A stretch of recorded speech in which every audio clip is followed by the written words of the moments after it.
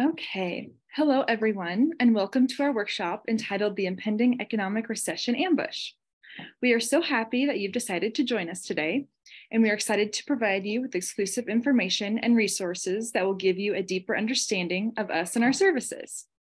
My name is Emily, and I'm the Marketing Director for Clinkscales Elder Law Practice. We are actually celebrating our 40 years in Hays this year with our main office located here in town and our other office in Wichita, and we do serve clients and families throughout the entire state of Kansas. I would like to invite you all to type any questions you may have in the chat box that's located at the bottom of your screen throughout the entire presentation, and then at the end of the workshop, we will address any of those questions or concerns that you may have. So without any further ado, I would like to hand it over to our attorney and president, Randy Clinkscales, to get us started. Thank you, Emily. This it's kind of interesting to me. We're going to get a tiny bit technical as we get into this. We did this presentation, Emily, I don't recall how long ago, a few months back, probably 6 months or so ago. Really had to update the information here because of some things that have happened. Well, I'll get into that in a minute. Emily, before we go on, I'd like to make sure everybody can see and hear the slides okay. If you can see and hear okay, there's a chat box, type Y. If you can see okay. If you're having trouble hearing or seeing, type N for no, and let's just wait just a few seconds. Already have lots of Y's coming through, Randy, so you're good to go. Okay. And then again, I think Emily mentioned if you have questions as we go along, type them in the chat box. And at the end, I will do my best to address those as best I can. So again, we're talking about the impending economic recession ambush. Let me just throw out a couple things to you. In 2016, the cost of living adjustment for Social Security was 0%. In 2022, it jumped to 5.9%. In 2023, it jumped to 8.7%. Medicare B premiums have gone from $100 to $170 just to start off with. When I first started in elder law 18 years ago, nursing home care costs were about $3,500, sometimes $4,000. Now they're regularly $7,000 to $10,000 a month. According to statistics for 2021, the average cost for home care is $24 an hour. That's 2021. I know it's higher. That works out to be $210,000 a month. I have a friend that has a disabled child, and he was sharing with me that over and above the child's income, which is substantial from some other sources, he's spending about $20,000 a month for home care. So, those are the realities of what's going on today. You're going to discover there are important components and considerations to avoid the economic disaster, including ways to preserve and protect your assets and how to avoid paying too much money to the government and ways to stay at home. And this is for you if you're wondering if you're prepared for the changing economics that we're facing, concerned that you could live a long time or develop an illness that could exhaust your assets, wondering if you need some type of estate plan or whether your current plan is adequate, wondering if you need some concern about rising insurance, medical home care or long-term care costs, worried about your family and how can you protect them, wanting to pass on a business, property, or legacy to your family, and really, most importantly, how to stay at home. We're going to take a really broad view of what all we need to be doing versus if dealing with a current significant chronic illness, then we really need to hone down on some more specific solutions. So imagine if you could wave a magic wand. These are the answers I get from a lot of my clients is they want to stay at home. They want to be sure that they have someone that will follow their wishes if they lose capacity. They want to stay in control as long as possible. They want to protect their money so that they can take care of themselves and their family. And you know, I'm hearing that one a lot more. Is a lot of people just want their resources to maintain their resources so they can live with dignity where they want to live and live independently. And then, if possible, pass on a legacy to their family, not lose money because of government taxes, and not worry about losing property to long-term care costs, and having peace of mind that everything is arranged. And let me just kind of talk about that last one just a little bit. My wife and I actually kind of had that conversation last night, and those of you, there was a blip in the stock market last night, and we were looking around, and you know, her question was, is everything set up? And then she asked me, can you write out how I'm supposed to turn on the sprinklers? And so I actually did. And I think just that peace of mind about how everything works, and is there some way that everything is supposed to happen if something happens to us? This is from a client that we worked with. Let me just read what she said. My husband has Parkinson's. You helped me keep him at home as long as possible. You showed me how to be a better caregiver. I could not have figured out how to pay for care with Medicare and Medicaid on my own. And she went on to say, this is from Sherry, I highly recommend Clinkscales Elder Law Practice. And Sherry her husband was older than she, and she really was a good caregiver, but she was overwhelmed by everything that was going on with him. So who are we? Who is this firm?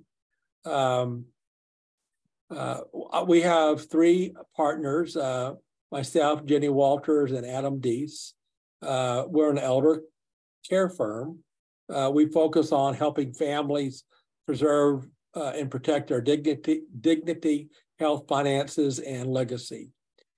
We practice throughout Kansas, and we have offices in Wichita and Hayes.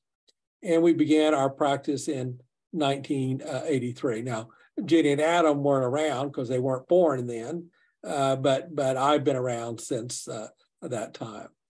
And who am I? Again, I'm an elder care attorney, and my practice is really focused on aging and chronic care issues and protection of assets.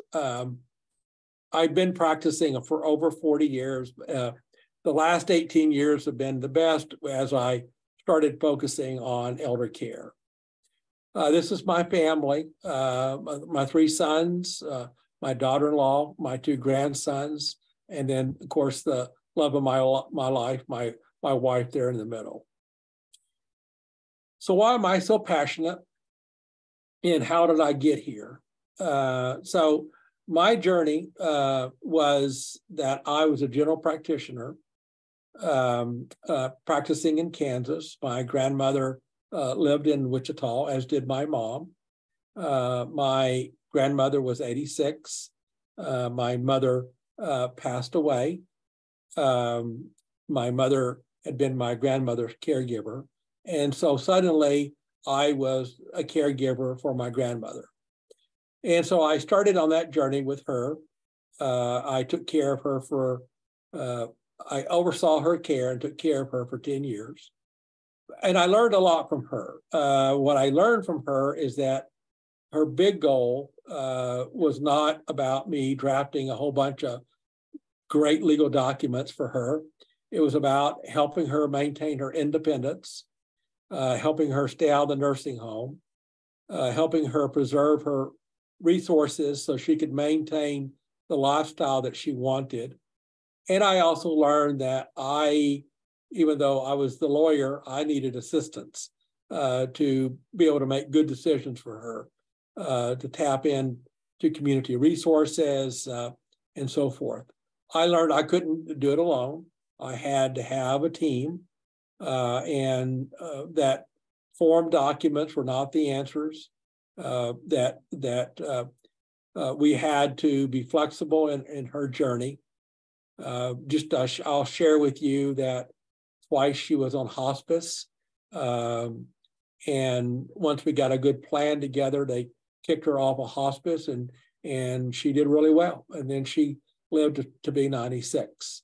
So again, as I said, it was a wonderful journey, and really we model our practice after that journey with her.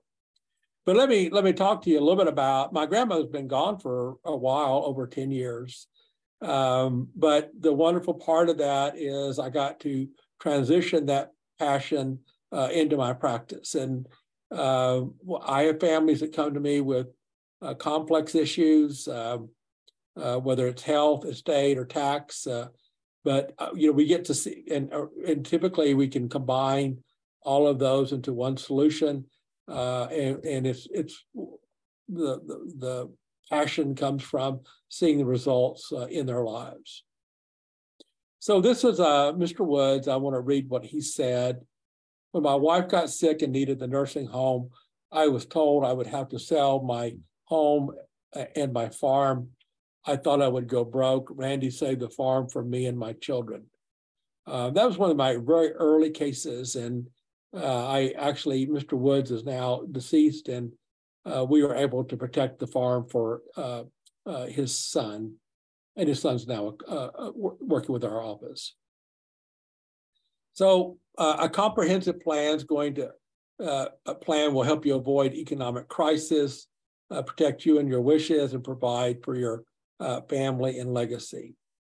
So today I want you to, just a couple things I want to point out to you. It's really a lot more about form or cookie cutter estate planning documents.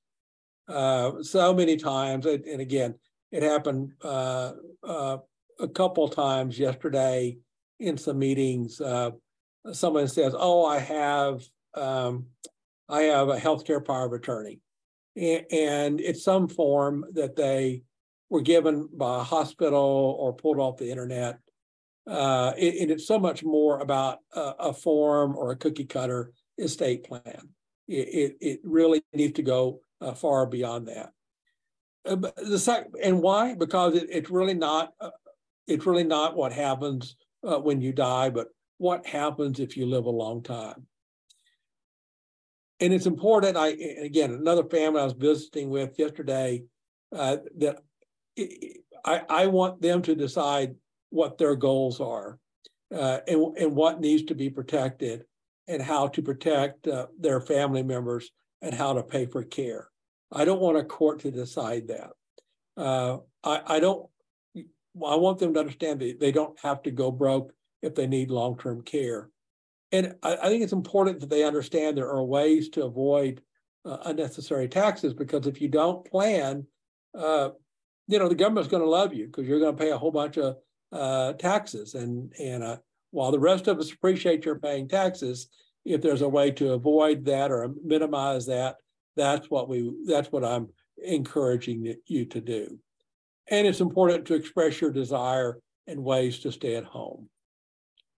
So let's start with number one.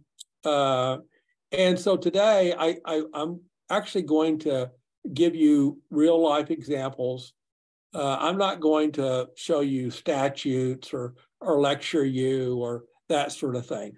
I want to. There's one section I've got to go through a couple laws, but mostly I really want to give you some real life examples, either that have occurred in our office or out in the real world. So there are some important components of your estate plan that need to be included. There are fundamental documents that need to express your wishes. So as an example, I have a healthcare power of attorney that expresses my desires about what kind of care I want if I have dementia. I have expressions in there what happens if I don't have a quality of life, and what does that mean? So I express that in my documents. It's important that all of my plan designates beneficiaries correctly, so I can have the best estate planning documents in the world. But if my beneficiaries are not set up correctly, it doesn't matter. My estate plan is not going to be carried out. So if I have a will that leaves everything to my wife, but my accounts are set up to go to my sons, my wife gets nothing. And that's a terrible example, but that's what's going to happen. There are ways I can protect family members. I've got a couple of grandkids. I want to have something. I want them to be sure. I want to be sure that they get something if something happens to their dad, my son. And special needs planning is important. It's more important today than it's ever been, because there are some real tax benefits, real planning opportunities out there for people with special needs. So this is just kind of a current case. Many of you know Anne Hecht died recently, and I won't get into how wonderful or bad she was, but she died in 2022. She did not have a will or a trust. She was not married. She had two children, 13 and 20. Because she did not have a will, everything is going to pass under what's called intestate law. There is quite the battle going on who is going to control the money. There's a process going on about appointing what's called a guardian in conservatorship for the 13-year-old, and should the 20-year-old be that guardian conservator. There's $4 million, on and on and on. And so again, my argument would have been to Anne that it would have been so much easier if she would have made some decisions about how that would have worked. And so again, I always argue with my clients, you decide versus somebody else decide. I want to. This is a case that came to our office. It got changed the name. The Jacksons, 66 and 69. Mr. Jackson's still working. Mrs. Jackson's retired. They have a home and family business. Investments and retirement funds are $400,000. They set up the funds to pay to each other and then to all four children. Both of them are relatively healthy, but they have no estate plan. Kind of a weird situation. Their son, Bud, is married with two children, and he works in the business and hopes to take it over, and they want him to take it over. Their son, Mark, is deceased and has a special needs child, even though his name is still on their account. Daughter, Debbie, is going through a divorce and has a child. Daughter, Barbara, has been in and out of a drug rehab program, is divorced, and has two children who live with their father. And again, they want the business to stay in the family, but they want to be fair to all the children and want to avoid litigation. And they hope something will go to the grandchildren one day. Now, let's talk about if they do nothing. So a lot of people don't understand Kansas is one of 4 states that if you do not have a power of attorney, so if my wife does not have a power of attorney for me, if I lose capacity, there's no law that gives her a right to act for me. None. She would have to go to court and get a guardian conservatorship to make healthcare decisions and financial decisions. So if one of Mr. and Mrs. Jackson lost capacity, nothing would happen. They would have to go to court to get something done. If they died, they would have to go through probate. Under intestate law, everything would be divided equally among the 4 children.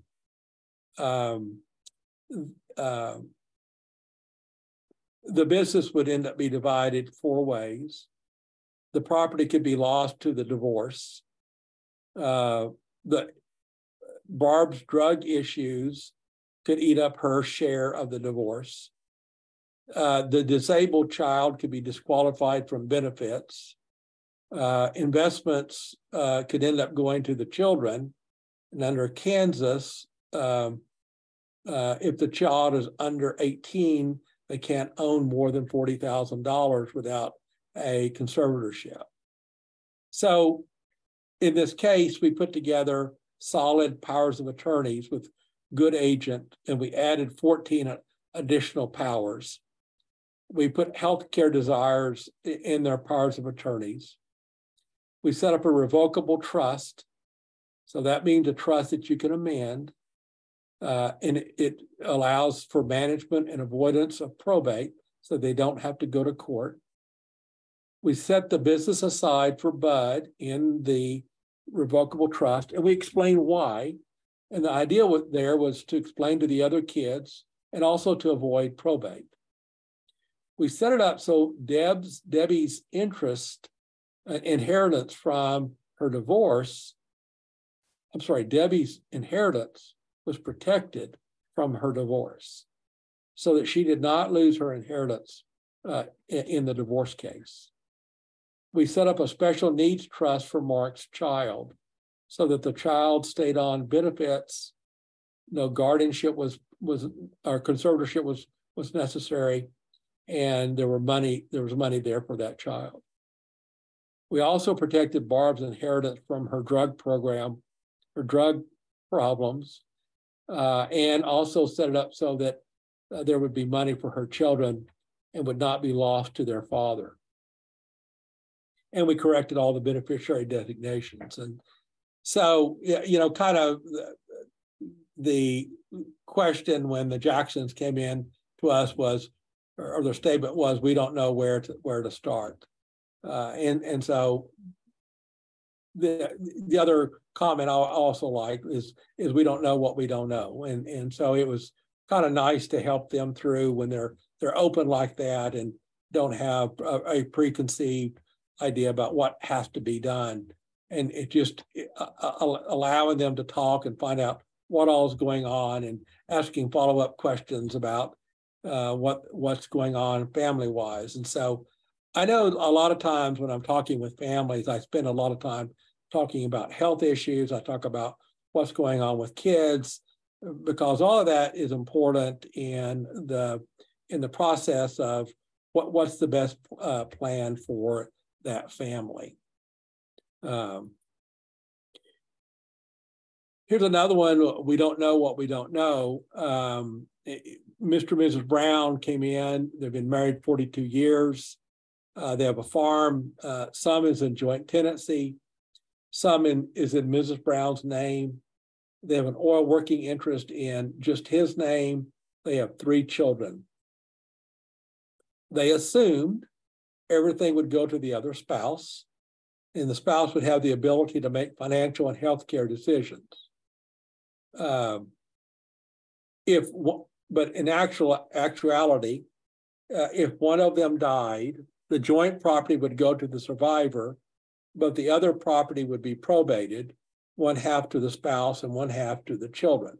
And we actually had this case out in Western Kansas. They actually had been in to see us, didn't go forward, went out, husband died, and it was a real mess. We had to go help them through a very complicated probate process, had to get property back from the kids. It caused a bunch of family problems. Just they were kind of angry at mom. And anyway, finally got the property back in mom's name because she really needed the income. So our conversation with the family was, we needed a power of attorney, and who would that be? Who did they trust? We talked about setting up a revocable trust. And again, that's a trust that can be amended. It helps avoid probate.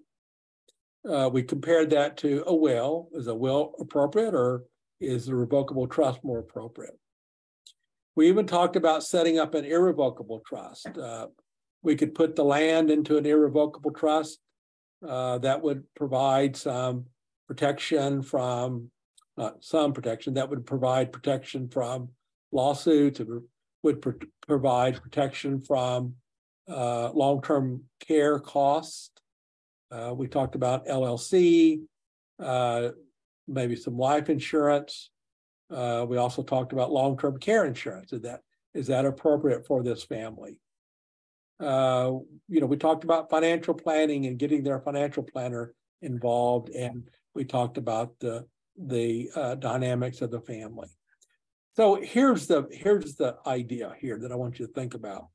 It's important to have a discussion with your elder law attorney, big picture. It's not about just creating documents. I recently, in fact, these were some friends of mine, came to see me, and they had a very sophisticated, if you will, estate plan that had been done years ago. And they asked me to look it over, and I discovered in the process that they really didn't know what was in their plan. And when I went through it with them and asked them some questions about why are you doing this and why are you doing that, they didn't know. And so, again, having that meaningful discussion about what's in the plan, why is it there, do you need something else, I think is terribly important. So what do you need to do we're going to talk about how to schedule a strategy session with our office to address this type of issue. So our next one is there are ways to preserve and protect your assets from costs associated with aging, from at-home care to nursing home care. And with planning, you can protect what's important to you. You can make decisions on how to pay for care. You don't have to go broke if you need long-term care. And you're going to learn that you can use government benefits to pay for care, such as Medicare, VA, and Medicaid. So let's talk about using planned resources to pay for care. And this is an example I like to use because we got to use a couple different tools that sometimes people don't think about. And so this is actually a tool that the Johnsons had in place.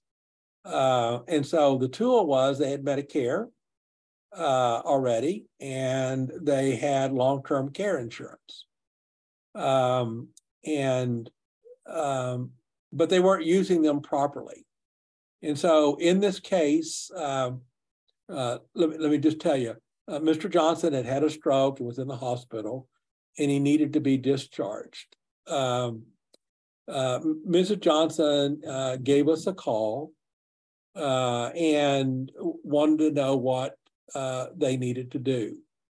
They were about to discharge Mr. Johnson to a nursing home that was not a skilled facility. And by the way, the nursing home that they were going to discharge him to, by the way, I just learned is now going to close. But anyway, they were going to discharge him to a non-skilled facility.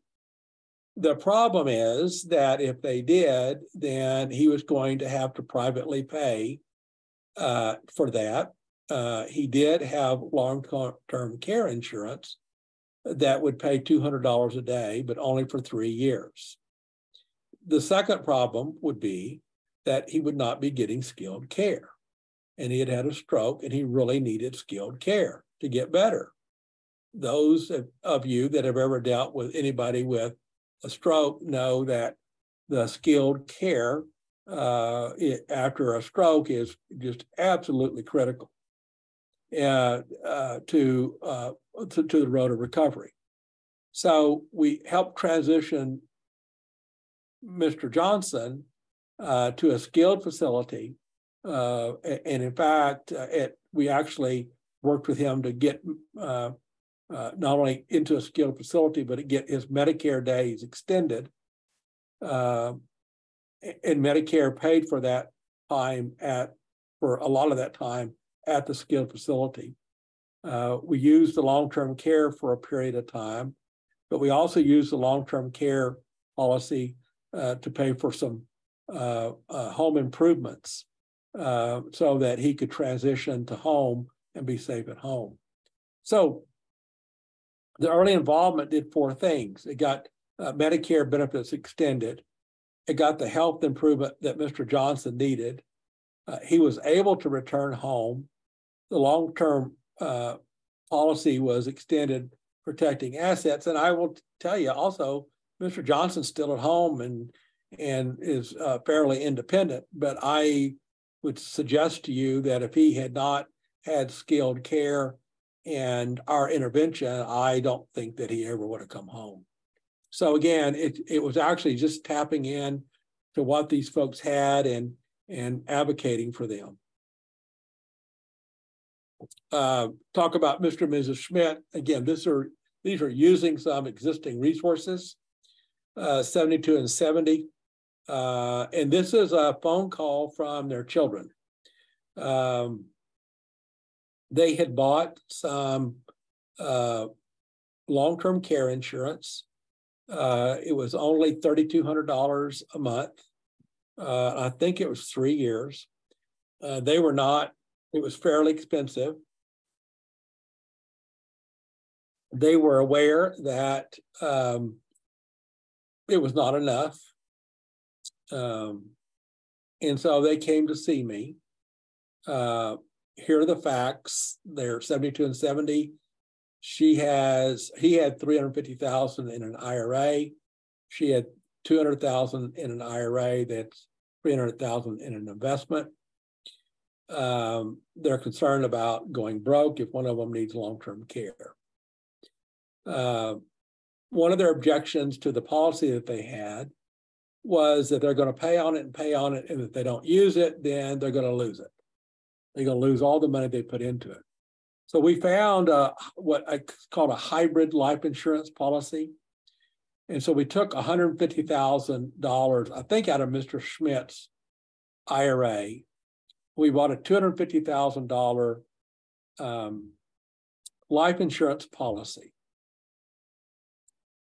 And it had a $7,000 a month long-term care rider on it. And it was for the joint life of Mr. and Mrs. Schmidt. If they had a claim against it, then a long-term care claim against it, all it did is reduce the death benefit. Several features that are important. If there's money left on the life insurance, then their family gets that, number one. Number two, there's no more premiums. Number three, the benefits are much better. Number four, it was a tax-free exchange, and the money comes out tax-free. So the Smiths were really, really happy that we were able to, point them in the right direction. But again, it's just having the conversation about what do they need and what might be a proper solution for them. And again, it's really taking more of a holistic approach to, it's not just about legal documents. And then one more, this is a little bit just more of a pre-planning approach.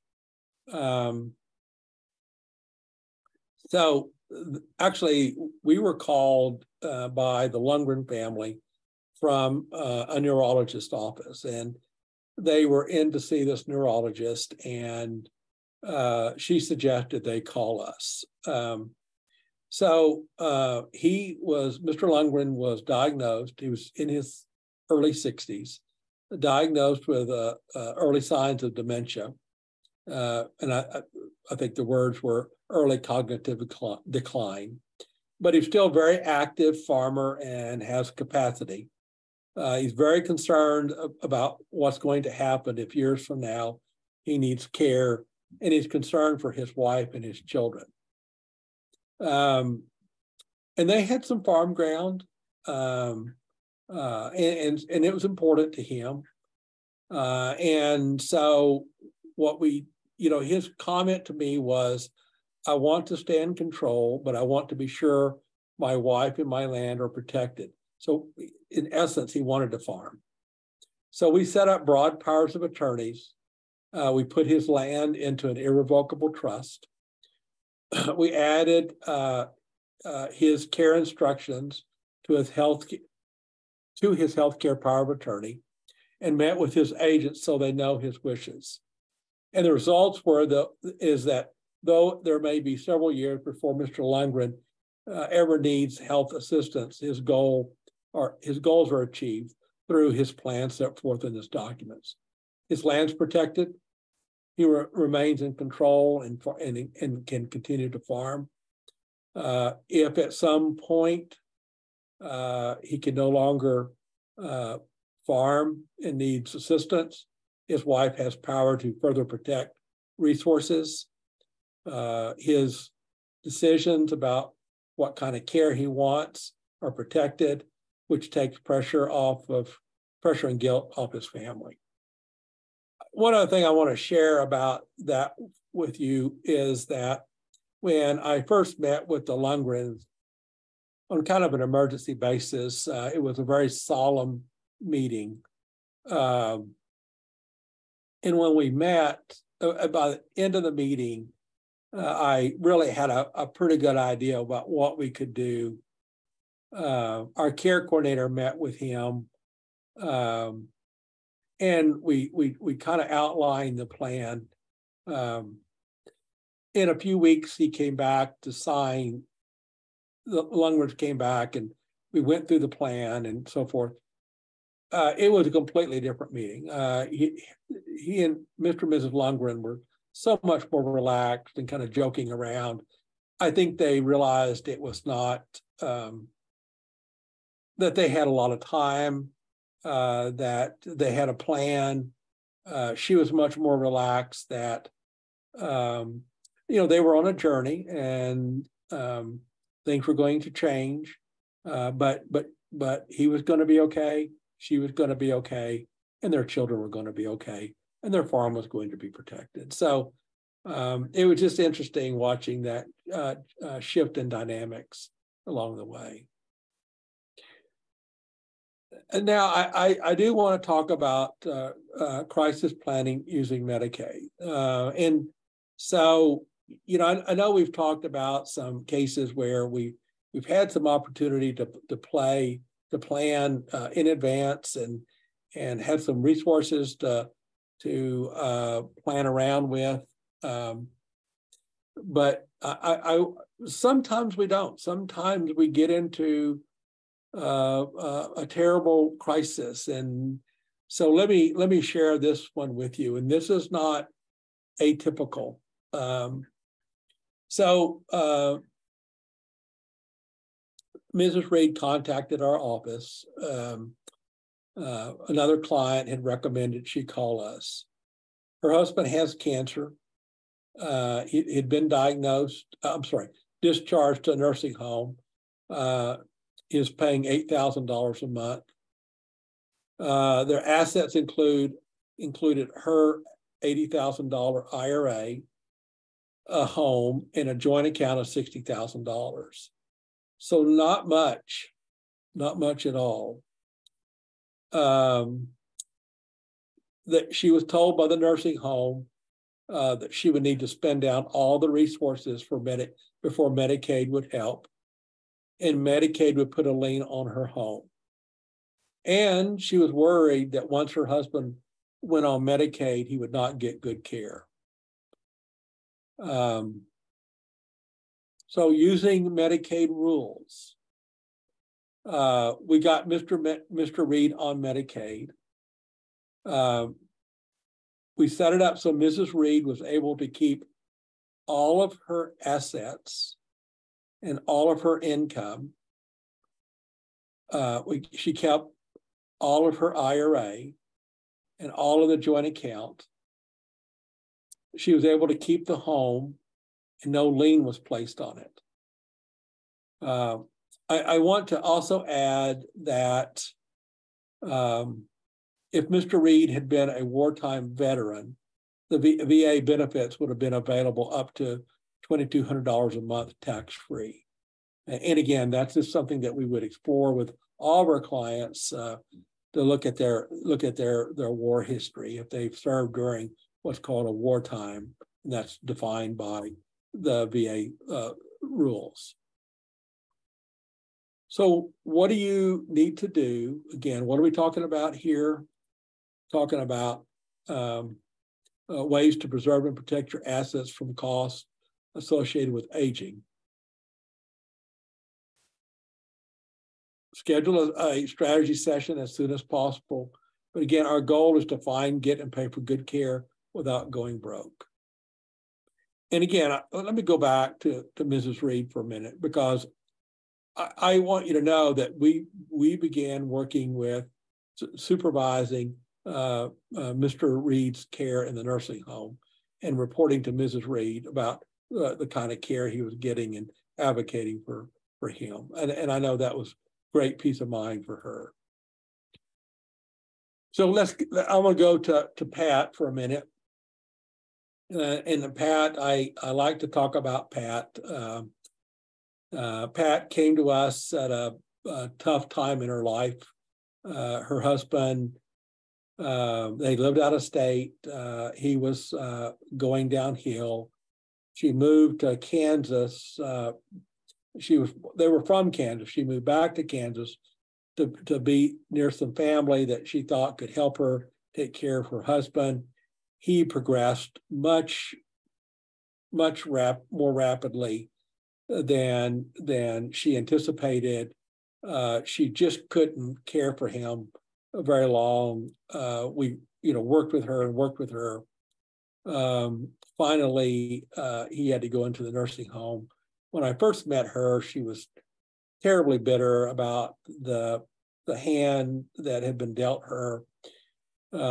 After working with her for quite a while, she really became one of my favorite clients and was so appreciative of the help and guidance that we were able to give her. And I just want to share, this note always means a lot to me. My husband needed nursing home care. You guided me through the process. Your care coordinators made sure my husband was getting good care. I highly recommend you because you're always there for your clients and will guide them through everything that goes on, things we never expected to go through.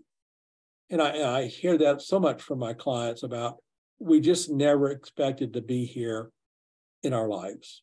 And that's what we're here for, is to help people and guide them through that stage, through these on this journey, through those stages. So let's talk about this one. Don't pay unnecessary taxes. And so Let me just share with you that the last time that I gave this presentation, the Secure Act 2.0, the Secure Act had been passed. And now the Secure Act 2.0 has been passed. So let's talk a little bit about the changes that I want you to be aware of, and some changes that may be coming. So, and some of these affect some of you, and now, and some of these are going to affect some of this. Some of this is going to affect some of you later on. IRA required minimum distributions are going to be changing. They're going to be scaled. This year it's going to 73. People born after 1960 is going to be pushed up to 75. Right now, there's no required minimum distribution for Roths. Eventually, there's not going to be required minimum distributions for 401k, Roths inside 401ks. So right now there is. So that's kind of a big deal. So you don't have to start pulling them out and they can continue to grow. So even if I have a Roth 401k, Roth inside a 401k, I can leave it to my wife and she does not have to take any required minimum distributions. Now, when we leave it to our children, they will. There are some major catch-up for contribution provisions for 401ks and 403bs. You can now roll a 529 plan. You can into a Roth IRA. You've got to have had it for 15 years. Again, you can delay withdrawals more now. There are special beneficiaries. Let me back up for a minute. Many of you may be aware that under the new rules,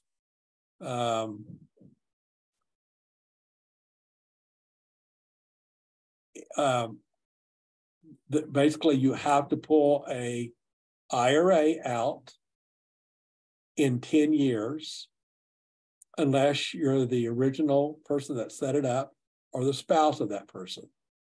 So if I leave it to my children or my grandchildren, they have to pull it out within 10 years. There are some special beneficiaries that don't. Children under 18, children with special needs. There are special rules for that. We're seeing a lot more, even in my office, we're doing a lot more designating a trust as a beneficiary of an IRA and allowing the trust to make up the rules on how the money is to be distributed. There's increased benefits to using charitable distributions, up to $100,000 using IRA monies. That 100,000 is going to be indexed. Okay. Again, for some of you, that's terribly boring. And I'm sorry, but I just want to make you aware of that. We still are dealing with capital gains and how to avoid that. Some of you that are on the line, I've talked with you about how we can avoid those by using trust. We have to be careful because capital gains can trigger increased Medicare taxes or Medicare monthly premiums.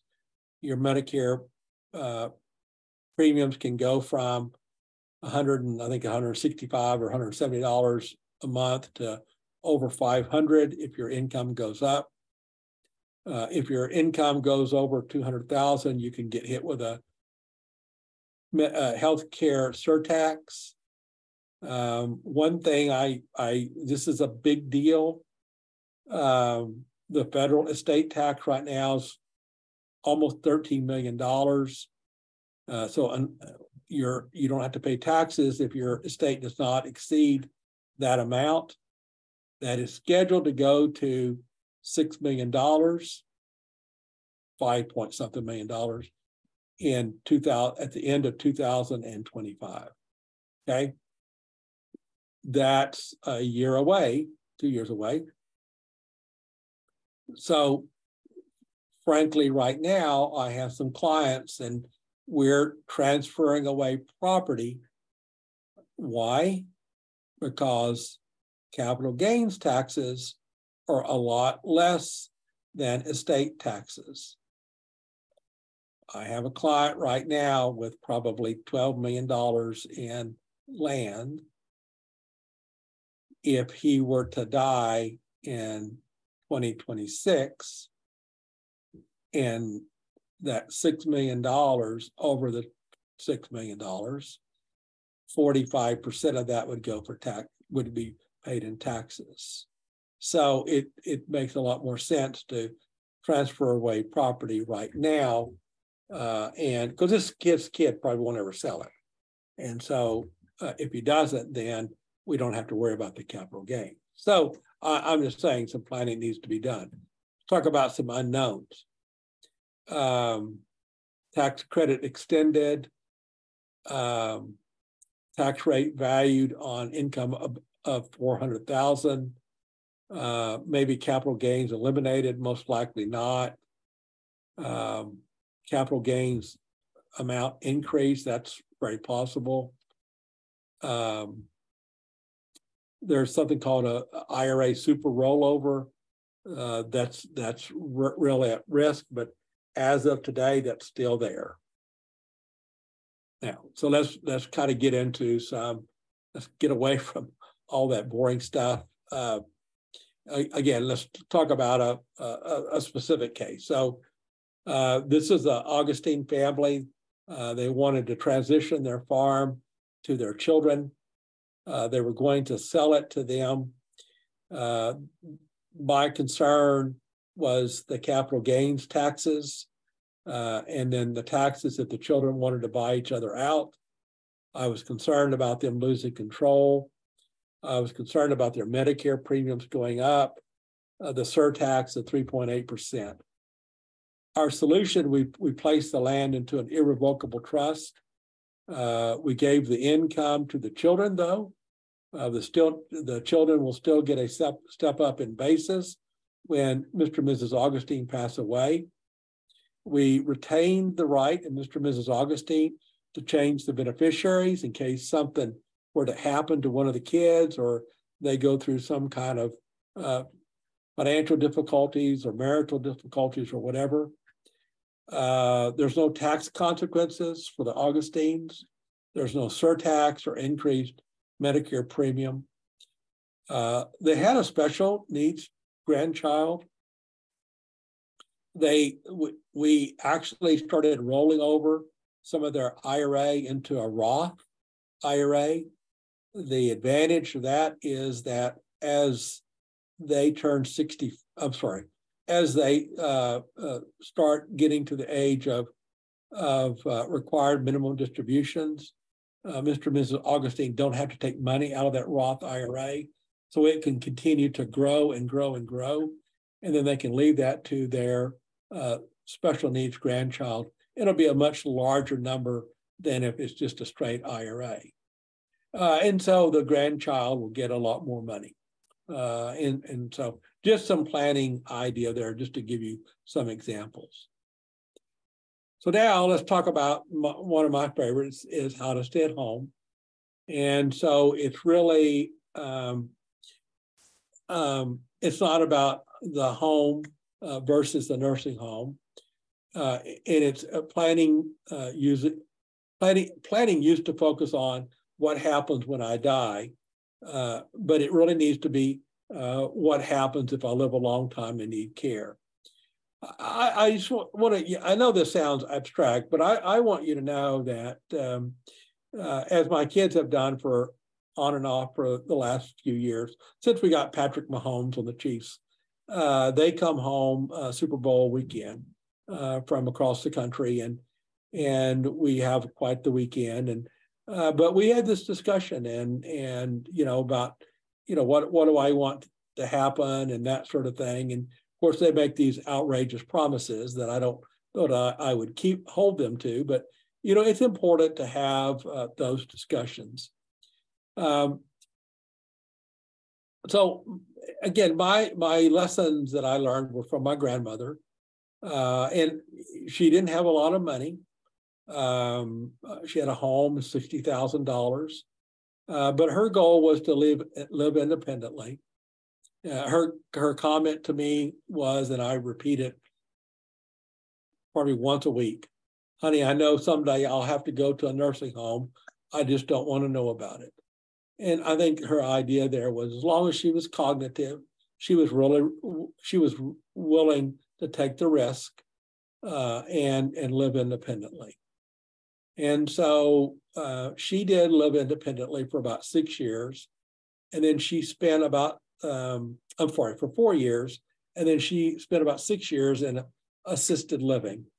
And the lesson there that with proper guidance and with the proper team, you can stay at home longer. Transitions can be gradual. Support for the caregiver, that's me, is critical, and resources can be stretched to achieve your goals. So again, if you're talking about how to stay at home and how to do that, schedule a strategy session.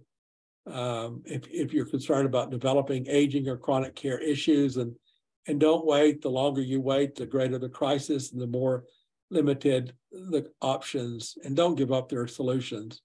And again, it's about having that conversation with us. This is JB, very stoic farmer, helped work through a crisis with his wife until she passed. And I felt very comfortable with everyone I worked with. Clinkscales helped us through some very hard years. So far you've discovered you can avoid economic disaster. There are important components and considerations for your long-term plan. There are ways to preserve and protect your assets. And if you need long-term care, you don't have to go broke, and you can avoid paying unnecessary taxes to the government. With proper care and planning, you can delay or avoid nursing home, allowing you to stay at home longer. So I hope you get this. Proper planning with an expert elder law attorney allows you to achieve your long-range goals and protect your wishes, your family, and your property, and avoid economic disaster. So it's not about form documents. It's about having the conversation. So how do you make that happen? So important components and considerations for your long-term plan. There are ways to protect your assets, preserve and protect your assets. Don't pay unnecessary taxes to the government. There are ways to stay at home. So how does this work?